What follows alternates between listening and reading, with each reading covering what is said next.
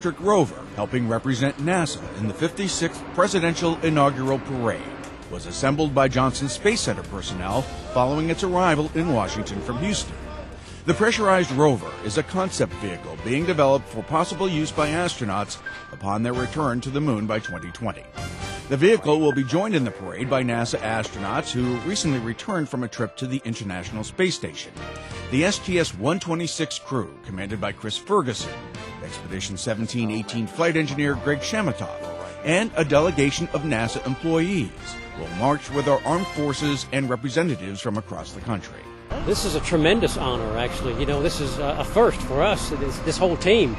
So we're incredibly excited to be here. The fact that we get to participate in just, in my opinion, a once-in-a-lifetime opportunity is just beyond imagination.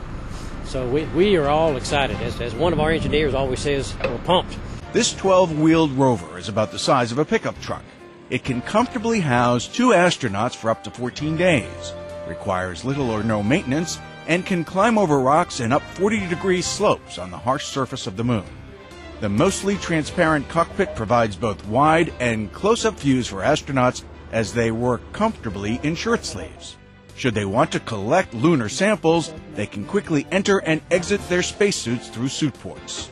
The cabin is removable, allowing the chassis to carry payloads or be driven by astronauts in spacesuits. We're looking at electric vehicles, and I think the work we're doing here is going to transfer back to industry and benefit all Americans.